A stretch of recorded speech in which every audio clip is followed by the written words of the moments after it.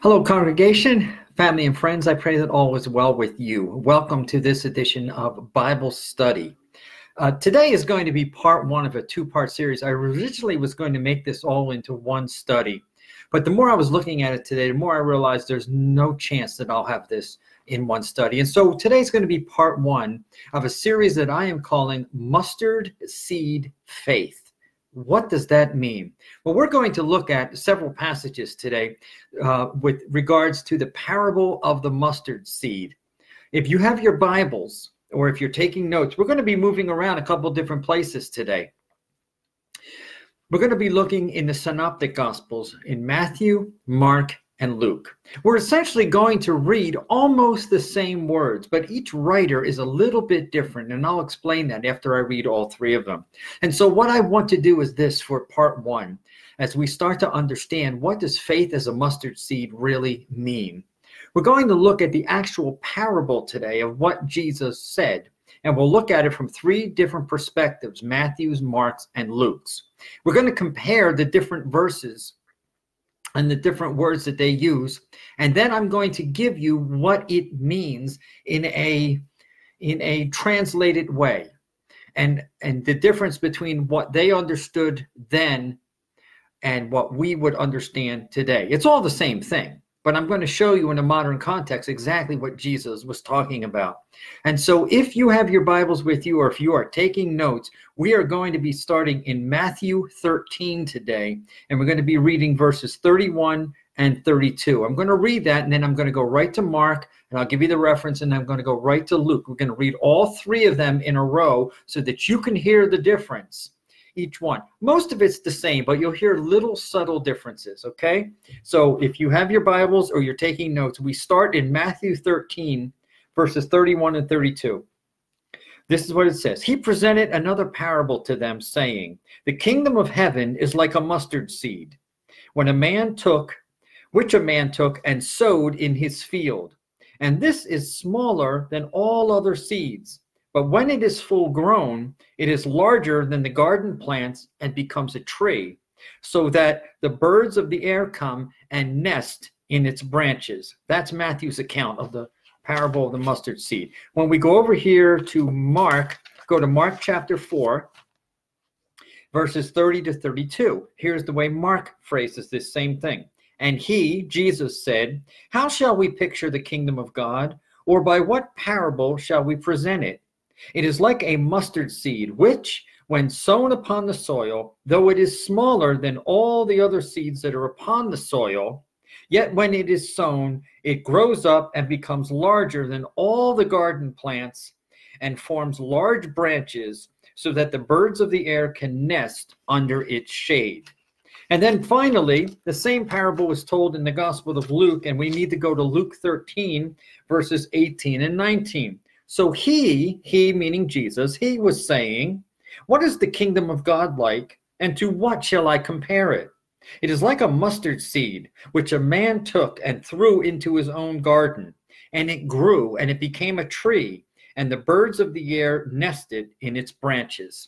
So there's the three readings, and I'll bet you, as I was reading them, or if you were following along in your Bible, you recognized several phrases and several things that were identical, I should say, between all three parables. But then you saw subtle little differences.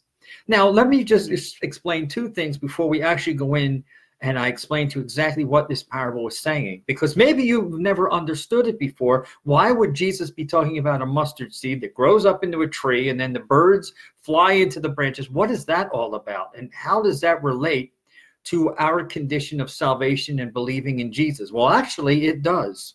So there's two things that I want to explain to you before we get into the interpretation of what this parable is. Number one, we have to understand what is a parable. What is a parable? Well, as I've explained before, and you probably already know this, a parable is a story that uses earthly elements or earthly things that we can identify with. But the greater meaning is not an earthly meaning, it's a heavenly or spiritual meaning. In other words, a parable is an earthly story that has a spiritual or heavenly meaning. And as you read through the parables that Jesus is talking about, even with this mustard seed, he is identifying things that people then, and even us, we can identify with. A tree, a mustard seed, sowing and reaping, planting, growing up into bushes and plants. All these things we can understand from a human perspective, from an earthly perspective. But is Jesus really saying to us, giving us a parable about we plant a little seed, and it grows up into a big tree, and the birds are launch and sit in its branches? Is that the end of the parable? Is that all it means? Because if so, if we're only interpreting it that way, then how does that relate to our spirituality? So that's the number one thing. We must understand what a parable is. Number two, we also have to understand that as God gave these men utterances and holy utterances, I believe it's 2 Peter says that the Holy Spirit gave holy men of old utterance, and he gave them what he wanted them to write. But you know what he did? He gave them each, allowed them to use their own personalities. And so that way you don't have every gospel that reads exactly the same. Some gospels add a little more detail than another gospel. And we're going to actually see that today. There's one or two writers that will leave out a particular phrase or a particular word. This is the fascination of actually doing Bible study, of digging in and seeing what the gospels and all of the Bible really says. And so as we're going to break this down, I made a little chart so we don't have to keep going back and forth if you just want to take notes and look at all this later on. So there's two things, remember, before we get into this, that we have to keep in mind. Number one, that a parable is an earthly story that has a spiritual or a heavenly meaning. Okay? So we're going to see this parable on two levels. Number two, God allowed each man to use his own personality in writing. And so all the writings are not identical. They are going to be a little bit different. Now, having said all that, here's what we want to do. What does having mustard seed faith really mean? Well, I hope between today and next week, when we present part 2 of this, that you will have a much better understanding of what faith is. Now, if you were with me last night, we started off this week with Monday Night Manna, last night, edition number 29. And I had told you at that point, if you had seen that God really laid on my heart that this week I should just be talking about faith and different aspects of faith. And so last night we were looking at Hebrews chapter 11, and we looked at a few verses there to determine exactly what faith is. And then we saw a couple of the early people, like, well, who was it? It was Abel and it was Enoch. And we were looking at their level of faith and how God gave them faith. And it was actually the faith of Jesus that sustained them, not our faith. It's not your faith and it's not my faith. It's the faith of Jesus Christ within us. And so we looked at that last night. And so tonight and next week, we want to look at mustard seed faith. So here we go. Again, if you're just joining me, the 3 references are Matthew 13, verses 31 and 32, Mark chapter 4, verses 30 to 32, and Luke 13, verses 18 and 19. We already talked about a parable. So here's what I want to show you here. When you go back to Matthew, let's break all this down. I want to start at Matthew here, okay? In verse 31 of Matthew 13, it says, he presented another parable to them. He, meaning Jesus, parable, which I just explained what it was, saying, the kingdom of heaven is like a mustard seed. Okay, when you look at Matthew, Matthew uses the phrase, the king of heaven.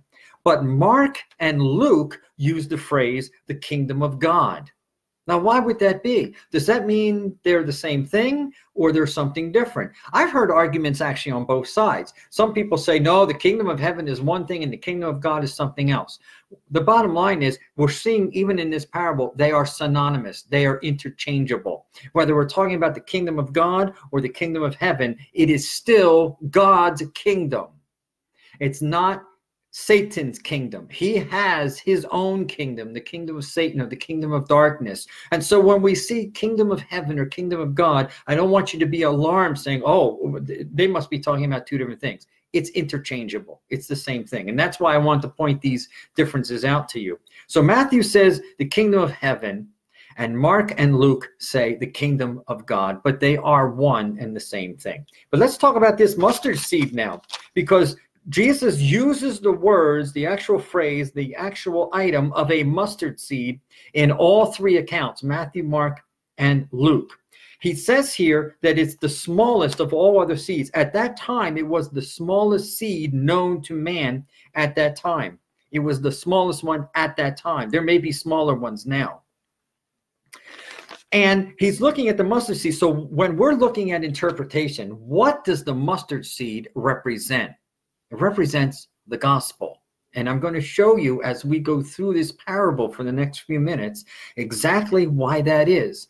The mustard seed is the gospel itself, because it's something that's planted and it grows and it grows and it grows. And you're going to see by the end of this parable in a few minutes, hopefully, you'll understand exactly why we identify the mustard seed as the gospel.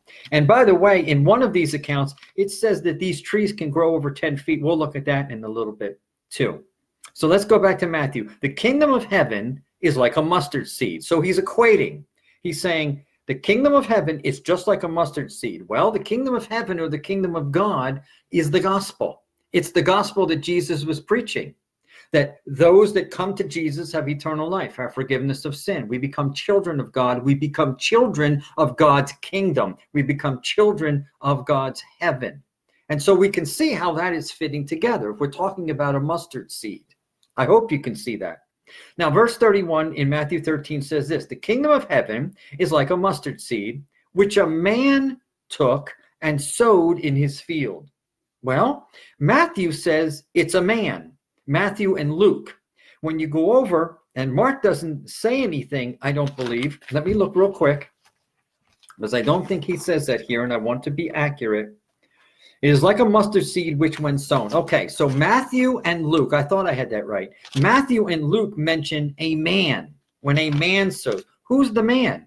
It has to be Jesus. Because if we're talking about the gospel and the mustard seed represents the gospel, then the man who is doing the sowing has to be Jesus Christ, our Lord himself.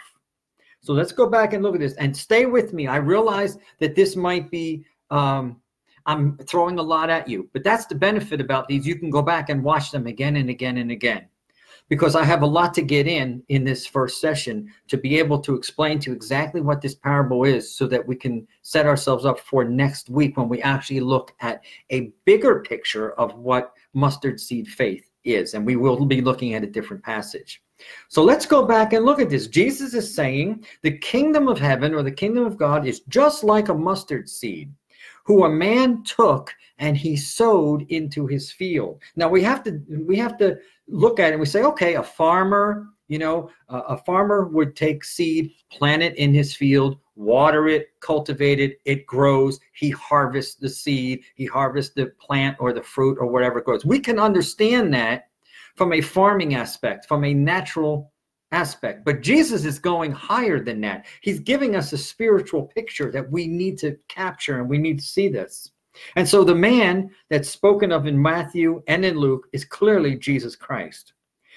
And in Matthew it says he sowed into his field. In Mark it says sown. And Luke says something strange. It says throws. He throws. Who is doing this? It's Jesus. Jesus is the sower. He is the man who is sowing, or who has sown, or who has thrown into his field or into his garden. It is Jesus that's doing that. So we finish off this verse here. It says, the kingdom of heaven is like a mustard seed, which a man took and sowed in his field. Now, when we look at the word field, in Matthew, it says field. In Mark, it says upon the soil. Do you remember we just got done reading all these? And in Luke, it says his own garden. Again, these three men were using their personalities. God was allowing them to use different characteristics to speak in their own language. But essentially, they mean the same thing. What does the field or the garden or the soil represent? Notice in Luke, it says his garden, Jesus' garden. Notice it says his field in Matthew here. It says his field. Whose field? It's Jesus' field. So what does that tell us? It tells us that the field is comprised of all of the people around the world throughout history who have come to receive Jesus as Savior. That's the field. Remember, in another parable, and I don't want to get us confused, we talk about the parable of the sower. We may have looked at that before. I'd have to go back and check the video log. Talk about some seed falls on hard ground, some falls on very fertile ground, and it takes root and it comes up. Okay? Jesus is the sower. He's out there sharing the gospel. Some people are going to come to believe on the gospel, and other people will not believe on the gospel. And so the field is really the world. The field is the world, but it contains only those people who are actually going to come to Jesus. The message goes out to the whole world. The gospel is available to everyone. The field or the soil or his garden, however you want to look at that, depending on which of these translations you're looking at, whether it's Matthew, Mark, or Luke. One says field, one says soil, one says garden. They all are synonymous. They mean the same thing. It's the world. But when we break that down, it comprises of only those who are actually going to believe in Jesus. Why? Because some people will come to truth and some people will not. The field is ripe for harvest, Jesus said. And will God send laborers into the harvest? There's people all around the world, in every nation, in every part of the world, that need to hear the gospel of Jesus, that need to hear the salvation message. That's what they need to hear more than anything else. And so the field is ripe for harvest. The mustard seed is sown. It's sown into the field or the garden, and it starts growing. So hopefully you understand the interpretation of that. The kingdom of heaven and the kingdom of God are synonymous, mean the same thing. A mustard seed was the smallest seed known at that time, and a couple of these interpretations or explanations say it was the smallest seed. And that's significant, and I'll show you that in a moment. A man took it and sowed it in his field or in his garden. Jesus came. He brought the gospel. He sowed that seed into people. He started sharing the gospel of Jesus Christ, the gospel that I preach, the gospel that every faithful Bible teacher and preacher preaches. It's the gospel that Jesus preached. Nothing else, nothing added to it, nothing taken away from it. It is what Jesus preached, the gospel. And so he's planting this into the field. Now watch what happens. Verse 32 of Matthew 13, and this is smaller than all other seeds. We just talked about that. It is the smallest. It was the smallest seed that was known to man. Matthew and Mark mentioned to us that it's the smallest seed. It says, but when it is full grown, it is larger than the garden plants and becomes a tree. When it's full grown, Matthew says. Mark says when it becomes larger than all, and Luke says when it grows or as it grows. Same thing. It means the same thing. Mark is saying Matthew's saying when it's full grown, when it's fully grown. Mark is saying when it's larger than all else. What does that mean? It's when the gospel spreads around the world. Remember, it starts as a mustard seed. It starts as a tiny little seed. And then what happens? It spreads all around the world. And even today, as you and I are sitting here, Christianity is alive, and not so well because we're being persecuted in many places of the world. But it is alive through the sons and the daughters of God, through the children of God, through all of us that preach and teach the gospel, through all of you that pray for other people, those who share the gospel with others and give our testimony. We attend church, we support pastors, etc. Christianity is still growing. The seed that started out small has now grown. It's grown worldwide. There are believers all over the world. There's more to come. That's why Jesus is not back yet, because not everyone who's supposed to hear the gospel has heard it yet. Otherwise, Jesus would be here. He would be here and gone already. And so if you're looking at this picture, he's saying the smallest little seed, now when it's full grown, when it grows, and these little seeds can grow way past a plant, way past a shrubbery. They can be as tall as 10 feet high, and they can sprout branches. And we're going to look at that in a moment. And so look at this. Matthew 13, verse 32. This is smaller than all other seeds, but when it is full grown, when that gospel reaches all the world, it is larger than the garden plants, and it becomes a tree. That's the next reference we have to look at. It becomes a tree. Luke says it becomes a tree. Mark says it forms large branches. See, the tiny mustard seed, as I was just saying, which grows up to be a tree. What does that symbolize? How do we interpret that? It symbolizes Jesus' offering of salvation, of refuge, of protection within God's kingdom. See, the tree in the Old Testament, if you read through the Old Testament, the tree in the Old Testament was a symbol for shelter, of protection, of refuge. It was a symbol. And Jesus is using the symbol of a tree, not a literal tree. Remember, this is a parable. He's giving us an earthly example that has a heavenly or spiritual meaning. We have to look for the heavier spiritual meaning rather than just a tree on the earth. That's not what Jesus is talking about. We see the picture of a tree, and those that he was ministering to, those that he was preaching to, would have understood the significance of a tree. We look at a tree and we see it's magnificent, it's beautiful, it sprouts leaves.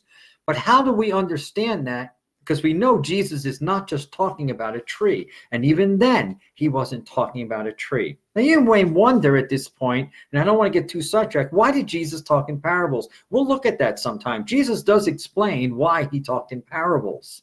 It may seem kind of unfair that we have to unravel these things, but you know what? That's what Bible study is all about. If you only read the Bible just once and closed it and said you thought you knew everything, you didn't do Bible study. You really got to dig in. You got to spend a lot of time, diligent time, digging through the Bible to making sure that what you're hearing is true, just like the Bereans that I always talk about. So let's get back to this. When it starts as a mustard seed, it starts with one person. It started with Jesus bringing the gospel, and then it went through his apostles, and then went into foreign lands, different lands. Now it's spread all around the world, and people like you and I do our part in sharing the gospel. That tree is still growing. The branches are still growing.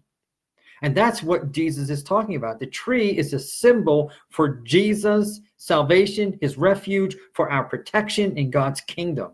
But look what happens. Because it becomes a tree and it forms branches, it says the birds of the air come and nest in its branches. All three of these, Matthew, Mark, and Luke, all say the same thing. The birds of the air come. All three of them. So who are they? The birds represent all of those who hear the truth of the gospel and they come to Jesus and the refuge he offers us. You see, if the field is the world and the tree grows as Christianity is growing and it flourishes and all of these branches come out, what does that tell you? The birds come and settle in the tree. It's all of those people like yourself and myself that have come to truth, that have trusted Jesus as Lord and Savior. We are literally, figuratively, not literally, of course.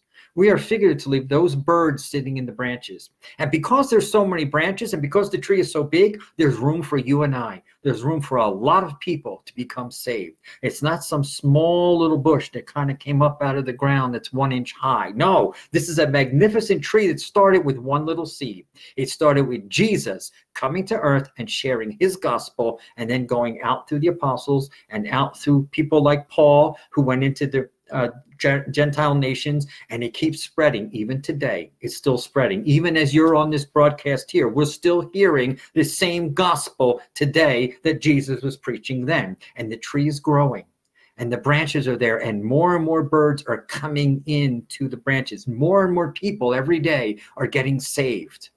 Every day are getting saved. There's more and more souls coming into the kingdom.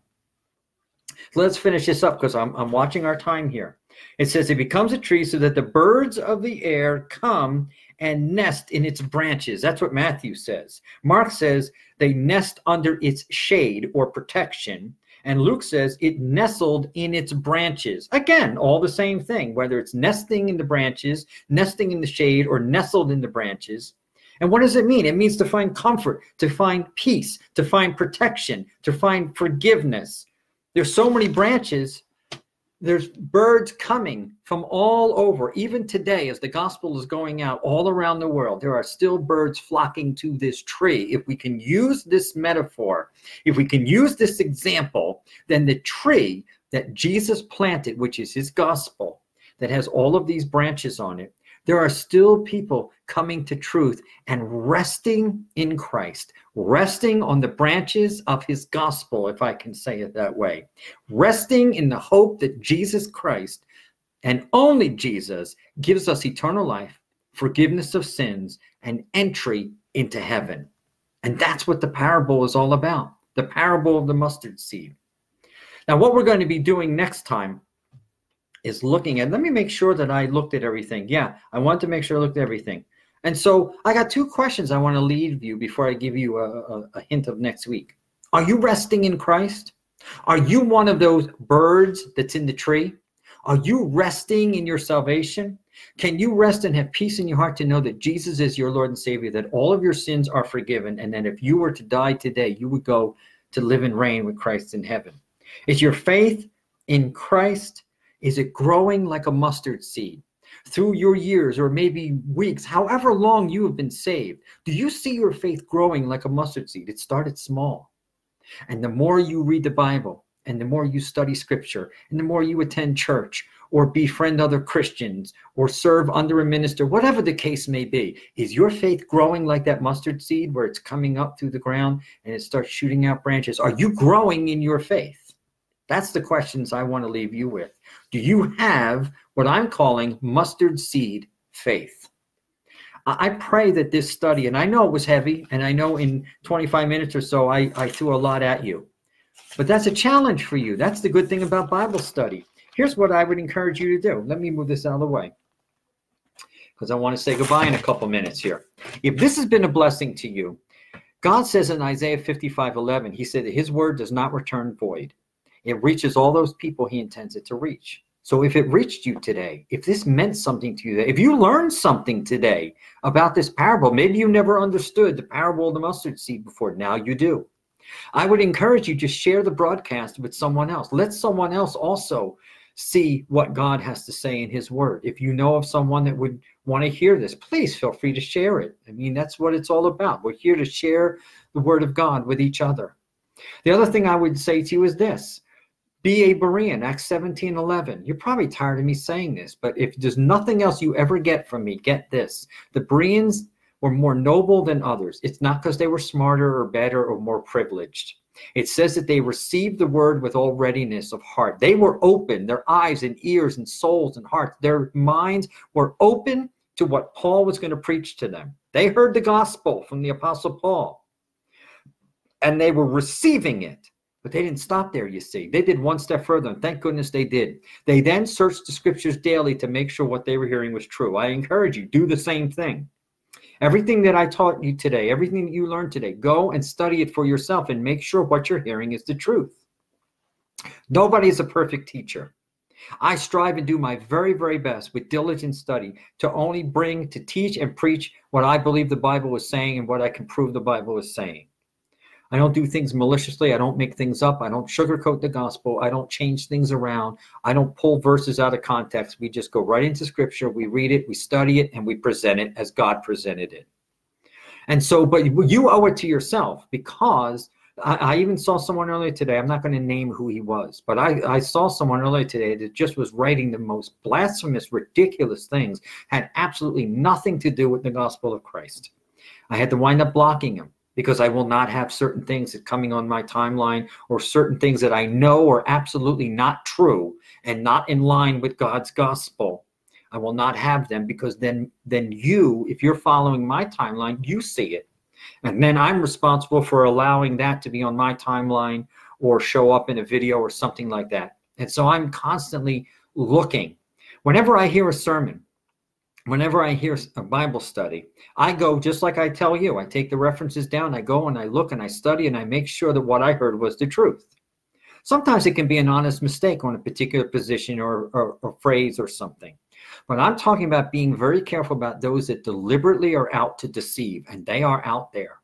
The more you know the Bible, the more you study it, the more you seek the Holy Spirit's illumination, the easier it's going to be for you to see who's a false teacher, who's a false prophet, and who isn't. It becomes very obvious, very quick, who is telling the truth and who is not telling the truth. Be a discerning, diligent Berean. Study the scriptures. Take every reference down that you hear and make sure it lines up with what God says. You'll be very surprised at what is preached and taught today that's not even in the Bible, and you can't find it in the Bible. Be very careful. Lastly, would you please pray for this ministry? We covet your prayers, and I thank all of you who've been praying for us. We feel them. But we do need your continuous prayers because this ministry, as many, are under attack. We're under satanic attack lately.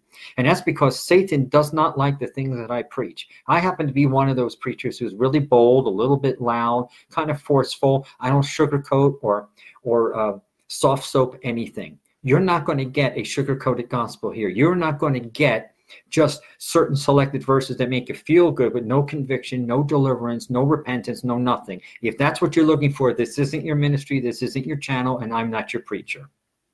And so because of that, Satan would love nothing better than to shut us down and put us off the air for good, stop me from going into local pulpits, stop me from traveling and sharing the gospel. He would love nothing more. And so I pray for your prayers. I ask for your prayers that we would stay strong, no retreat, no quit, no backing up. We're not going to stop preaching the gospel of Jesus Christ as long as there's a breath in my body, whether it's on social media or in the pulpit, wherever he calls me, as long as I'm able to do that or until he calls me home. This is my calling. This is what I do. I've been doing it for years. I want to continue doing it, Lord willing. Please pray for us. If you want to see our website, it's livinginharmonyministries.org. You can stop by there and see some things. We have a new website that's going to be up and running after January 1st. But for right now, this one is good, livinginharmonyministries.org. If you feel led to support us financially, I'm not saying you have to. This is not one of those ministries that you have to pay for prophecy. You don't have to sow a seed to get a miracle back. That's a bunch of nonsense. That's not the way it works. That's not what God says. Be very diligent about that. But if God would lead you to support us financially, we sure could use it because there's no salary here. There's no big money rolling in. There's no corporate sponsorship. This is a walk of faith. And so if God would lead you to support us financially, we sure could use it. And it would go right into keeping the programs on the air and sharing the gospel. There's three ways you can do it. One is right through our website, livinginharmonyministries.org. Second way is right here through Facebook Messenger. It's quick, it's easy, safe, and secure. It takes less than a minute and it's done. The third way, if you want to mail something into us, we do have a corporate address, which I can give you if you message me privately, and you can do it that way. But I leave that between you and God. If you don't feel led to support us financially at all, we still ask for your prayers. And we would still ask that you come back and see us. I'm on the air 4 or 5 times a week. Please come back and see us. Share the video. I pray that you were blessed. And next Tuesday, Lord willing, we will do part 2 of what I'm calling mustard seed faith. Thanks for being with me. God bless you.